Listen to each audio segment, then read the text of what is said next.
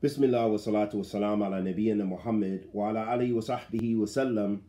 Amma ba'da. Habitifillah, a question was asked, if a woman didn't fast during Ramadan due to breastfeeding, does she have to make up the fast, feed people, or both? Excellent questions for our sisters. And the scholars, they differ regarding this issue, but I'm going to just read what the major scholars here in Saudi and the Mamlakata Arabiyyata Saudiya during the time of Imam bin Baz, what they said in their fatwa, which was very similar. So the questioner said, I was pregnant during Ramadan, so I did not fast during the entire month. Later on, I fasted for one complete month to make up for the days I missed in addition to giving sadaqah. I was pregnant again during a subsequent Ramadan and thus did not fast. Later on, I made up these missed fasts by fasting every other day for 2 months without giving sadaqah. Does Sawm in this manner necessitate paying sadaqah? So this is for the pregnant woman. But they answer, if a pregnant woman is worried that fasting should harm her or her embryo, she is allowed to refrain from Sawm, provided that she makes up for the days of fasting she misses. A pregnant woman falls under the same ruling as a sick person who cannot fast or fears that fasting may cause them harm.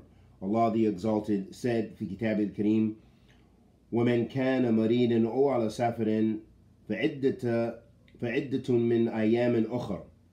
Allah subhanahu wa ta'ala says, and whoever is ill or on a journey, the same number of days on which one did not observe fast must be made up in other days. May Allah grant us success. May peace and blessings be upon our Prophet Muhammad, his family, and companions. So this shows us the hukum with regards to the pregnant woman. And as Imam Muwafiq ad-Din al-Maqdisi, rahimahullah ta'ala, mentions in his book Umdat Ahkam, he mentions about the same mas'ala, and he puts the maradi', which is the breastfeeding woman, with the same category as the pregnant woman. And he mentions that Ibn Abbas and some of the Sahaba radiyallahu ta'ala anhum ajma'in held the view that there was actually a fidda, that there's more than one narration on them about this issue. And the Sharih, meaning the one who explained which is Abdullah bin Jabreen, mentions that, rahimahullah ta'ala, that the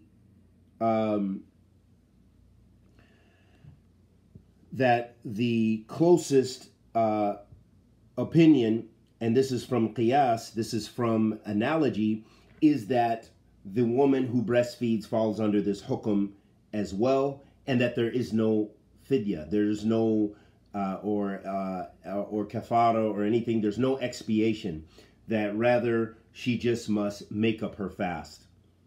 And Allah subhanahu wa ta'ala knows best, and we ask Allah the Almighty to accept our good and forgive our evil. Wa sallallahu wa sallam ala nabiyyina Muhammad.